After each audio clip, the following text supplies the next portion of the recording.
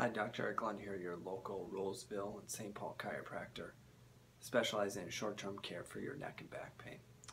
And the topic in the video for you this week is a discussion related to a muscle that oftentimes can cause lower back pain and oftentimes is overlooked or not evaluated as frequently as it should be.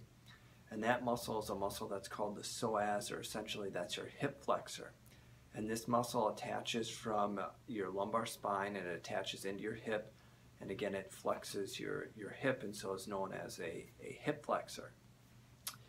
If one of your psoas muscles becomes tight and spasmed, this can cause pain that is located usually on one side of your lower back, and it's usually in more of a vertical distribution.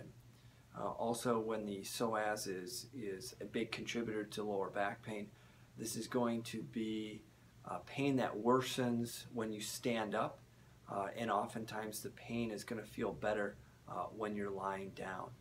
So again, if you have that kind of distribution of symptoms and those kind of factors that make it feel better or worse, you definitely want to have the psoas muscle evaluated, and that muscle needs to be released or worked out to loosen it up, and then also alignment and unlocking the joints within your lower back and pelvis will also help that muscle relax, and again that's going to result in improvement and lessening of your lower back pain.